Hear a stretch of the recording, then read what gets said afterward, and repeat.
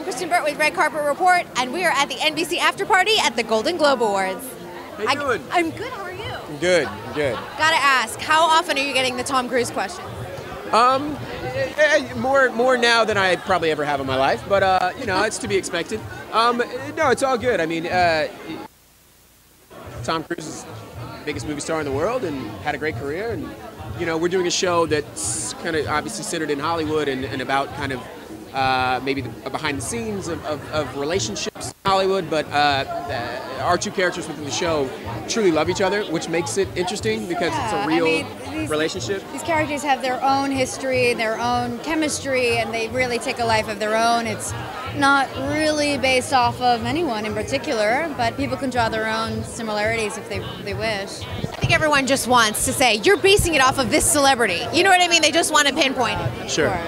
Yeah, no, we're telling our own story. I mean, our writer's incredible, Jonathan Abrams. He's an amazing writer. We're very lucky to have him, and he came up with something that's maybe people will try to guess what it is or feel like they know what it is, but we'll keep the audience guessing. It's a unique, I guess, idea of these arranged marriages that have been happening since the beginning of time. Arranged marriages have withstood time. Yeah. Quite frankly. Yeah. Yeah, I mean, they still do exist. There are contemporary celebrities that have. We're not doing too good in the unarranged marriage department, just saying.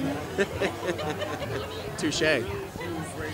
What has surprised you most working for E? Because, you know, they've been known as their, you know, as unscripted, and now you're doing a scripted series. I mean, they've had several, but I have been so pleasantly surprised with E. I think what they've done is awesome, and just sort of combining the worlds that exist in the Hollywood hype machine, where we have E! News on the show and all of the people that you know of, sort of like combining what they do on our show, and it's bridging the line between scripted and unscripted, and I think that's what they do, and E! is awesome.